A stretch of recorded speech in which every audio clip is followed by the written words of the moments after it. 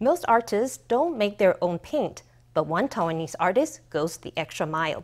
Not only does he make his own paints of different types, but he colors them with the soil of Taiwan.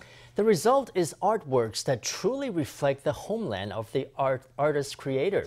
As Hung Hao-lun showed us, the soil of different regions of Taiwan reveals a stunning array of different hues.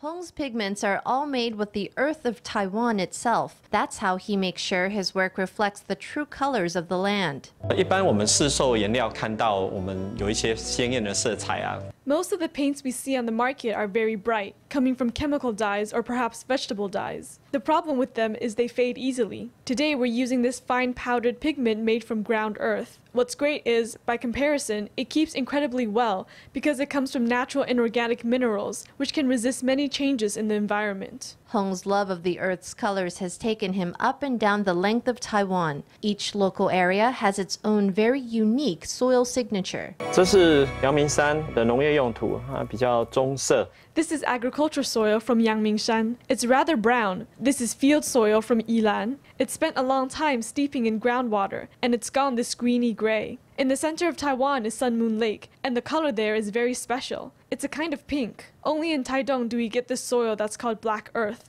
and in Hualien around the harbor we get this familiar marbly color. These are Taiwan's native colors. Once the earth has been collected, it's time to grind it into a pigment that can be used for painting. 用土壤做颜料，基本上经过一些过程。